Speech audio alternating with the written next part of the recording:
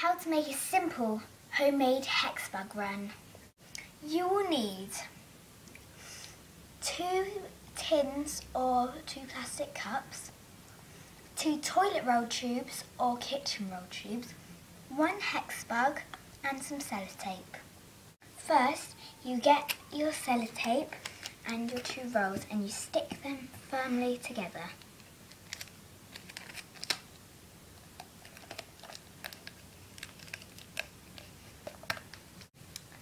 Okay, next you will get your 2 tubes which are stuck together, and then you will lay your 2 tins or plastic cups down, and then you gently put the tubes over the side of the tins.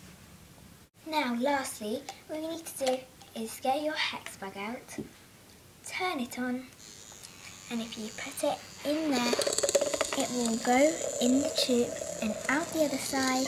Then it will turn around and you just have to tip it up slightly.